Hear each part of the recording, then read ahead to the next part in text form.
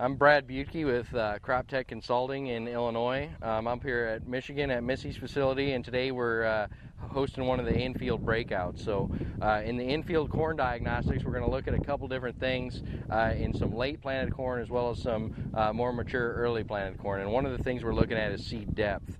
So when we talk about seed depth and checking it later in the season, what we do is we come out here with our tape measure and we measure from the base of the crown to where the kernel sat. And in this case, we're about 1.5 inches with this plant. Then we add 3/4 of an inch to that to account for the depth of the crown. So 1.5 inch measurement at the mesocotyle plus 3/4 of an inch is going to give us a 2¼ inch planting depth on this plant. This other plant here was planted much shallower. The seed's pretty close to the base of the crown. We'll take our tape measure, again, hold it at the base of the crown.